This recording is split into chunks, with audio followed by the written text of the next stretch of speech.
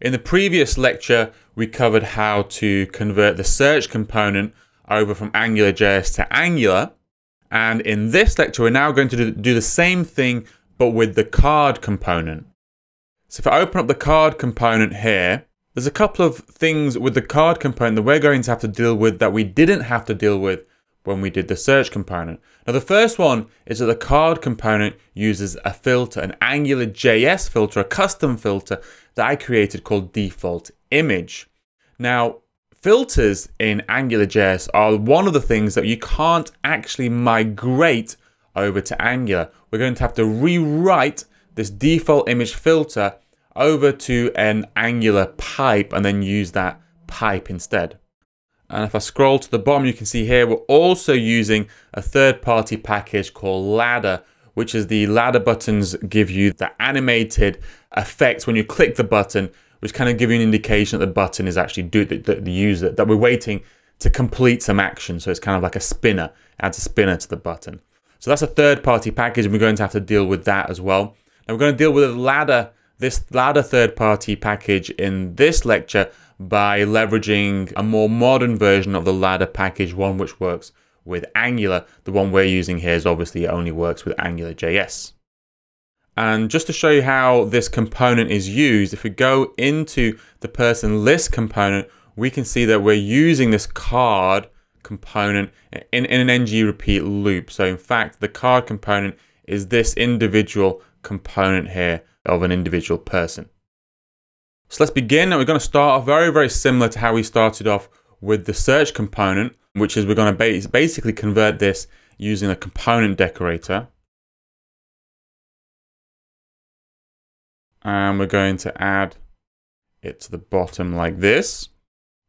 This is going to decorate a class, and for the class, we're going to take what our controller was. So I'm going to grab that, I'm going to export it, and then put it here. And it's not a controller anymore, it's a component. It's good to keep the naming convention correct. And we're going to delete that. And you can see here also we've got a binding here. So in the previous one, we also didn't have any bindings, but now we do. And in fact, the user property on the card component is, well, it's bidirectional here, but we only need to use it as an input binding. So to do inputs in Angular, we don't use this kind of binding syntax, so we can remove that. In fact, what we use is another decorator called input. So now specify the user property as an input into this component. And I can delete that. And because this is deleting property, we're going to use it in our template. Let me set that to protected so we can use it within our template. Now let's make sure I import a bunch of things. So the input comes from core, and component here, that should come from core as well. Oh, it came from the wrong one. So let me put them all in the same one there. And let's get rid of that. Okay, awesome. So now we also need to inject our contact service. Now, if you remember from before, while we're in hybrid mode, it's best to inject explicitly with the Inject decorator. At least I think it's best to inject explicitly. And what I'm going to store it as is a private contacts property. Don't then need to explicitly add it there. And again, let's add some more imports. So inject, we also need to import contact service. Let's make sure it's all coming from the same place. This, we have to go up a folder to grab those. Okay, and the delete user stays just the same as before. So I think we're pretty much done with the card component, the JavaScript class anyway. And the next thing we need to do is basically update the template code. So again, this template code is using the old AngularJS syntax. So we just need to go through and clean it up and make sure we're using the new, more modern Angular syntax. And the first thing we need to do, we don't use ng source anymore, we just use source. We need to remove all references to control. So let me just highlight them just to make it easier. And then here, here, and here. And also, it's not ng-class in Angular. It's in fact ng capital class. The actual syntax after that is exactly the same. Then let's get rid of this, this here. Now, although this is a filter in AngularJS, there's also got exactly the same filter in Angular, so there's nothing we need to do specifically about this filter here. I'm going to come back to this UISref in a second, and we'll come back to this ladder later on in this lecture as well. But for click, ngClick is now this output syntax, and then again we don't need the ctrl. Now, UISref is used by UI router. There's not really such a simple way of enabling that to be used in a hybrid application, and it can get a little bit tricky at times. So I found the best way to deal with this is just to specify the href yourself. Now, it can get a little bit messy, and the code isn't really the best, and that's one of the advantages of UISref. But just in hybrid mode, I find this to be about the simplest way of solving this problem. So we can just solve it pretty simply by adding some basic code like this. So we can change the href property with the attr.href, and I'm explicitly setting it to a specific URL. And that's essentially what UISref was doing in the past. So I'm just going to delete that. Okay, so we look pretty good there on our template. The one thing we need to deal with now is that default image filter back into our folder structure. And we can see here, this is the old AngularJS filter which we're using. And essentially what this does is if the value that's passed in doesn't exist, then it will use our default image, avatar image that we have in our images folder. Otherwise, we'll just use whatever values passed in. So a pretty simple filter, really. But we need, in Angular, we need to add a pipe to do essentially the same thing. So to do that, I'm just going to add a folder called pipes. Oh, I've already got a folder called pipes, but it's empty. So I'm going to, inside there, I'm going to create another file, and it's going to be called pretty close to the same name, but not exactly the same name. So I'm going to call it default image pipe.ts, and let's create an index.ts here as well, just to keep in sync with the others. Now I'm just going to actually copy and paste the pipe code here. Again, we're not going to cover Angular in this course. We're only going to cover how to migrate from AngularJS to Angular. But if you want to know what a pipe is, then again, go to my website, codecraft.tv, and I've got a free course on Angular which covers everything here. But essentially, this is doing exactly the same thing as our default image filter. If you don't provide an input, it's going to return the default avatar image.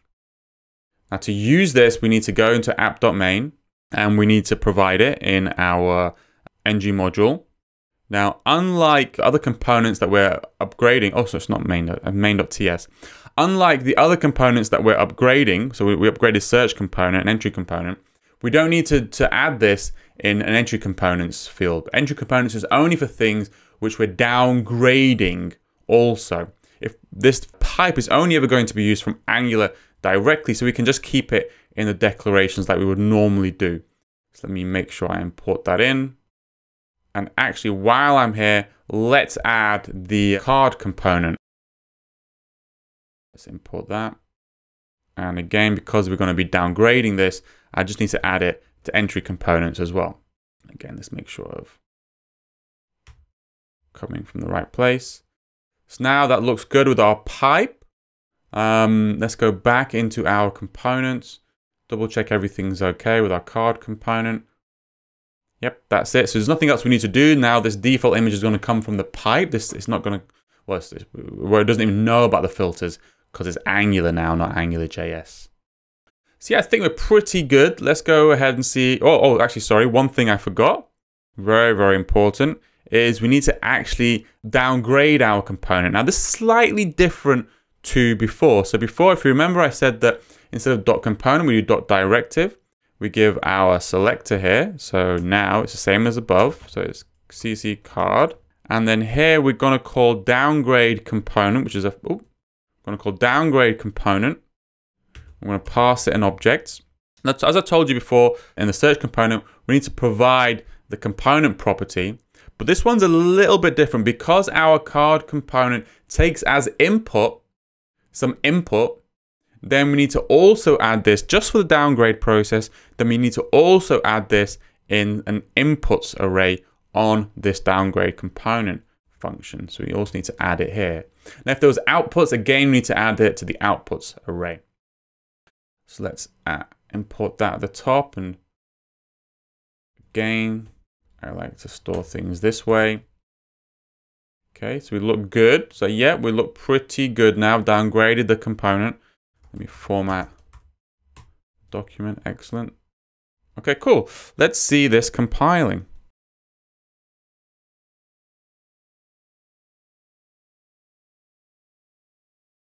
Okay, excellent. Looks like it's built correctly. So now let's go and view it in our browser. Let me hit refresh.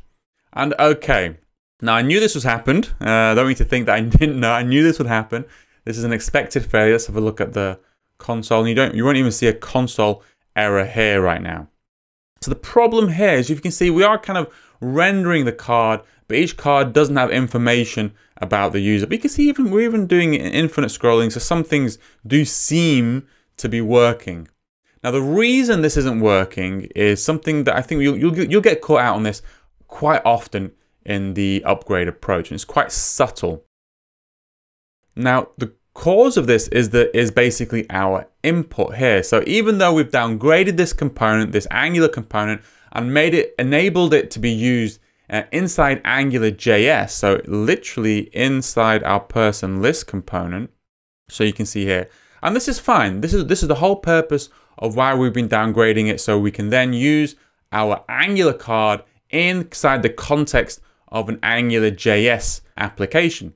But the one subtle difference is that when you downgrade an Angular component so it can be used inside AngularJS, and that component has some inputs or outputs, you have to use Angular syntax.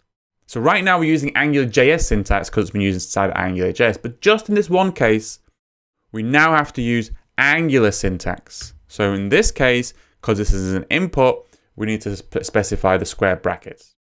Okay. Just to reiterate, CCCard is now an Angular component that we've downgraded to be used inside AngularJS. It's currently being used inside AngularJS, but because it's a downgraded component and it takes an input, we need to specify the Angular syntax for inputs.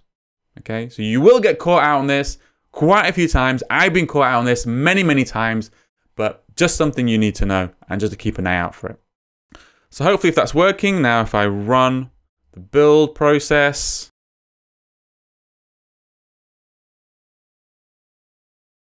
and then if I refresh, yep, everything looks like it's working, and I can delete and I can edit and save.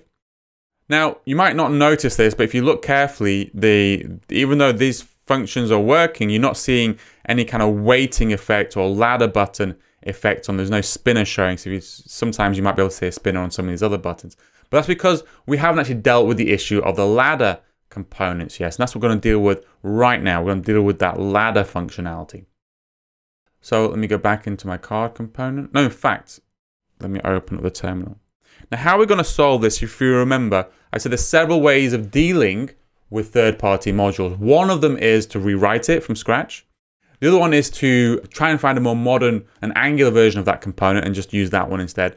And the third one being to temporarily upgrade. Now, this one, there is actually a more modern version of the AngularJS ladder package. It's actually called Angular 2 ladder.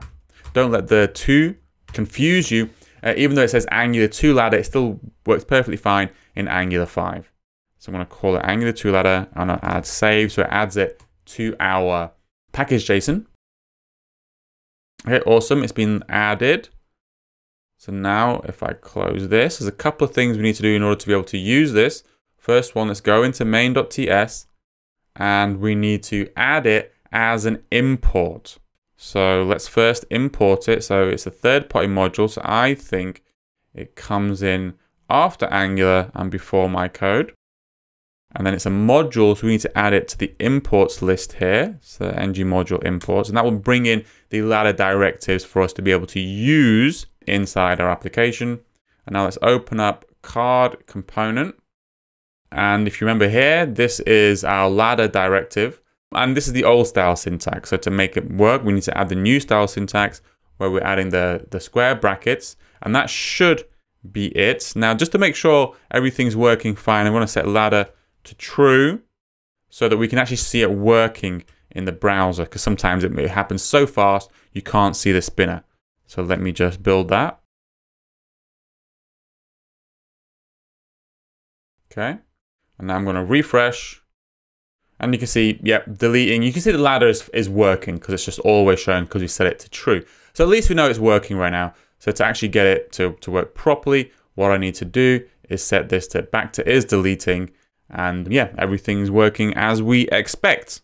So now we've migrated across our card component, and through this process, we basically had to rewrite a filter over to a pipe, and we had to deal with the issue of, well, we had to deal with inputs, and I showed you how to deal with inputs and outputs, I suppose, for components. When you're downgrading them, you have to deal with them in a special way by specifying the inputs property here.